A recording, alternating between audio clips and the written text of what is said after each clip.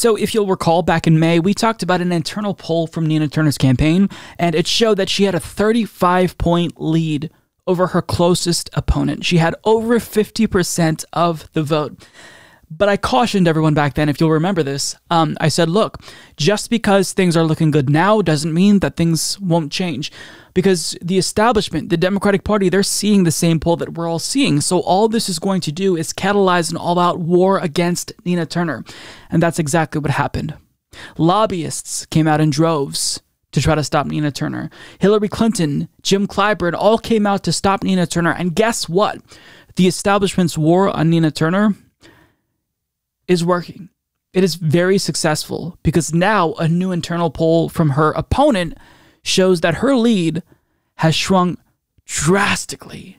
And now is the time to panic, folks. So as Ali Mutnick of Politico explains, Nina Turner opened an early lead in this summer's hotly contested Ohio special election, but the progressive heavyweight might not be running away with it. A new internal poll by her top competitor, Cuyahoga County Democratic Chair Shontel Brown, suggests the Democratic Party race has tightened. In the survey conducted in early July, Turner led with 43%, followed by Brown with 36%. That 7-point gap is a much closer spread than earlier polling from both candidates.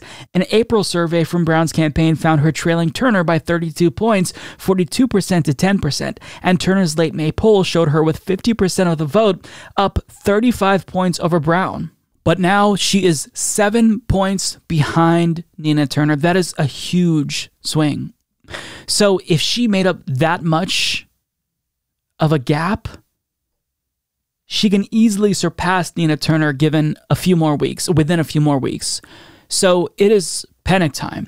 And if you were previously sitting out this race because it's Nina Turner and she's a political behemoth, she has more money and name recognition, now is the time to not take this race for granted. Now is the time to get involved. Donate anything if you can, even $1 or $2. Support Nina Turner on the ground. Phone bank. Everything that you can possibly do to help Nina Turner, now is the time to do it, because I'm telling you folks, the Democratic Party establishment isn't just going to allow her to walk to victory.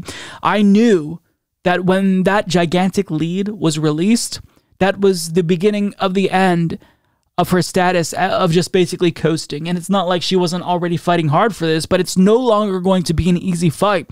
Now it's going to be a really difficult battle to try to overcome the entire Democratic Party and corporate establishment. Now, to show you what Nina Turner is up against, outright lies. So this race, Nina Turner has basically been running on Medicare for All because it's very popular in this heavy Democratic Party leaning district. So what are they doing now to counter that? Since her opponent doesn't support Medicare for All, they're just lying about Nina Turner's position, and they're implying that she doesn't actually support Medicare for All. So Ryan Grimm shared this mailer that was sent out by DMFI, which is Democratic Majority for Israel PAC, and it's a mailer that tries to suggest that Nina Turner is against raising the minimum wage and universal health care, and also she's against immigration reform as well. And you can see all of this right here. They're basically explicitly saying Nina Turner doesn't support raising the minimum wage. How awful is that? Nina Turner doesn't even support immigration reform. How awful is that? Priorities that you care about the most. Now, to say that Nina Turner doesn't support universal health care or immigration reform or raising the minimum wage, it sounds wrong because it's a lie. Now, the reason why they're saying that she's against these things is because she voted against the 2020 Democratic Party DNC platform. Now, ask yourself, why would Nina Turner vote against this platform? Well, it's specifically because it didn't contain the things that she wants. Medicare for all. But rather than pointing that out, they're saying, well, you know what? She actually doesn't support universal health care, even though Shontel Brown literally is against Medicare for all.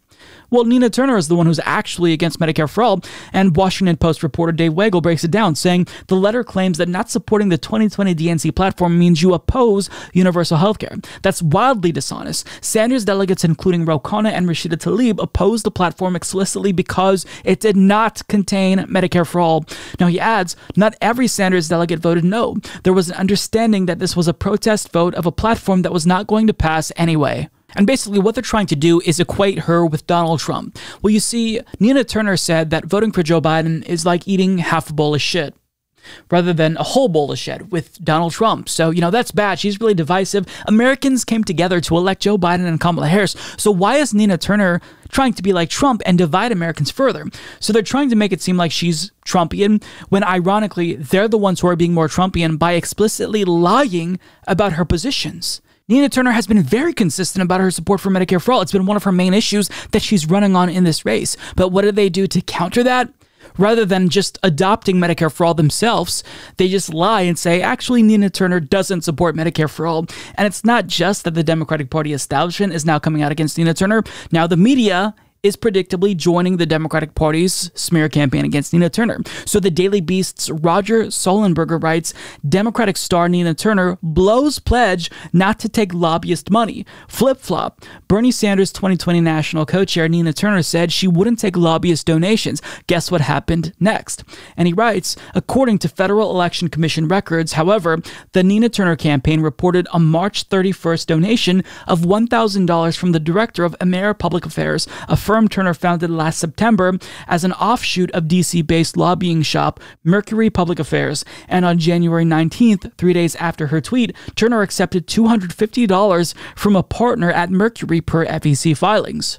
Okay, so they're very clearly scraping the bottom of the barrel here, but let's just accept the author's argument here, and let's agree. Nina Turner is a flip-flopper. She took 2 problematic donations, one from a firm that she founded and another from an individual at a firm that she's associated with. So that's $1,250 that are bad, that Nina Turner should probably return. And not to mention that $250 that she took, I mean, I've probably given more to Nina Turner myself.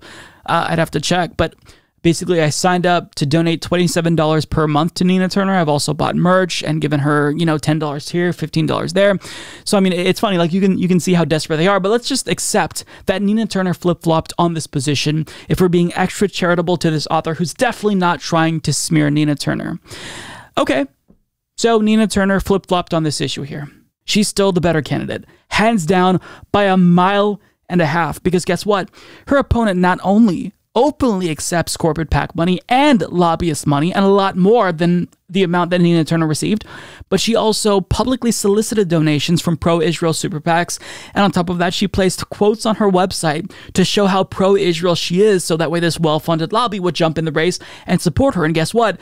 She did get them on board, because now they're smearing Nina Turner. That DMFI mailer was sent out by the Democratic Majority for Israel, and I don't think it's a coincidence that she put a quote from the DMFI president on her website, basically saying, hey, come and support me. I'm pro-Israel. I'd love to have some of your support in this race and some of your money in this race. So it's disingenuous. Anything that Nina Turner has previously done, any little misstep that she makes, even if we can say, all right, by her standards, perhaps this is something that's problematic. Perhaps Nina Turner should return those donations. Even though they're from individuals, they're still technically, their occupation is lobbyists. So perhaps she should return these donations. Even if we accept the worst that they believe about Nina Turner, she's still the best candidate in this race and would unquestionably be one of the best fighters in this country for the policies that they claim that she doesn't support. So it's so desperate, and you see their desperation. But guess what? It's finally paying off for them. And look, if you've been sitting out, now is the time to get involved. Because here's the deal, folks. It's going to be Nina Turner or Shontel Brown, a progressive or a corporate Democrat who doesn't support Medicare for All, who shamelessly tries to solicit donations from the pro-Israel lobby while they were doing a bombing campaign in Gaza, executing civilians, children. So you have to ask yourself, do you want Nina Turner to take that seat and actually fight for progressive policies, or do you want a corporate Democrat to take that seat? I think this is a very clear solution if you're a leftist, and any leftist who isn't getting involved to help Nina Turner here, I don't know what you're doing. So, I mean, we have to absolutely go to bat for Nina Turner now, because her success here is in jeopardy. And her lead has basically disappeared. And at the rate that it is shrinking, it may be gone come election day. So now is the time that we get involved. Don't kick yourself later. Get involved now and fight for Nina Turner if you want her to fight for you. It's that simple. This is easy to me.